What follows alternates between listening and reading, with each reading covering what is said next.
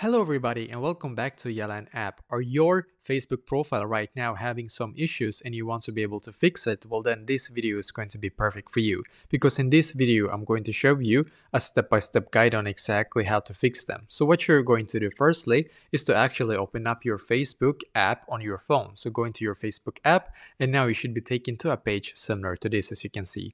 And now what you're going to do, you're going to click on menu, and for me it is in the bottom right corner, and for you by the way it might be in the top right corner instead, but just click on menu and now we should be taken to this page right here as you can see.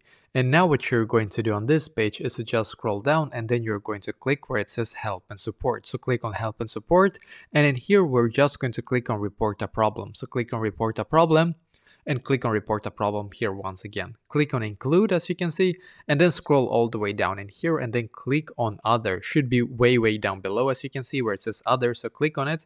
And now we need to write exactly like this to the support to be able to fix it. So you're going to write like this: I'm having issues with, and now you're going to actually explain exactly what kind of problem that you have in here as you can see. So just explain to them as good as you can that you have problems with one specific thing or multiple, and I need this to be fixed.